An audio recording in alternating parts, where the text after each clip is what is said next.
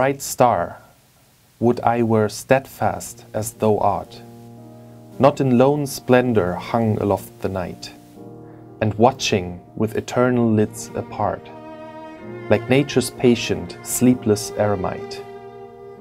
The moving waters at their priest-like task,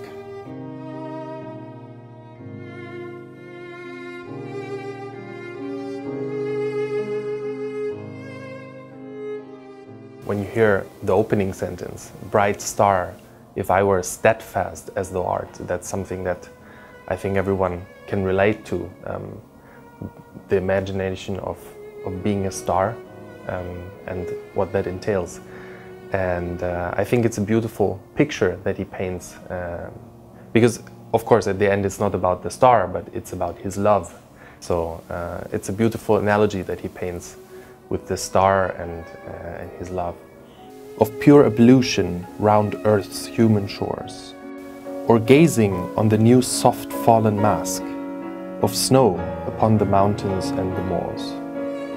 No, yet still steadfast, still unchangeable, pillowed upon my fair love's ripening breast, to feel forever its soft fall and swell, awake forever in a sweet unrest, still to hear her tender taken breath, and so live ever, or else swoon to death.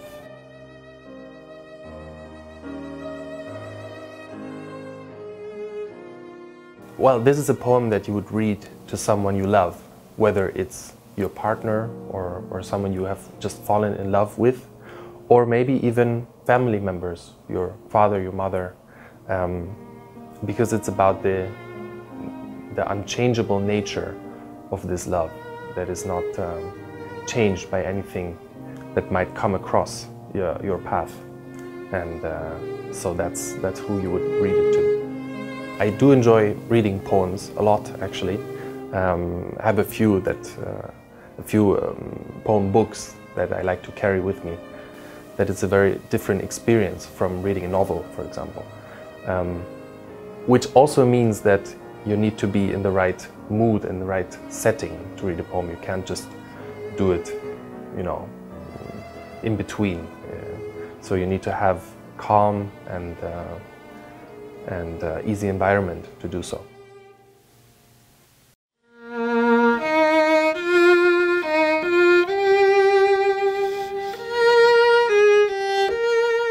Well, I don't think it's necessarily difficult to understand. It's just a question of whether you have the 10-15 minutes of time that you would need to devote to just get a feeling for what it's about. Because as with a piece of music, you might just need a tiny bit of time to get into it, to understand the flow of it.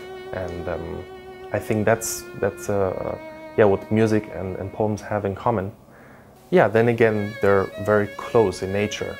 So I think a poem can very well be inspired by a piece of music, and the other way around also.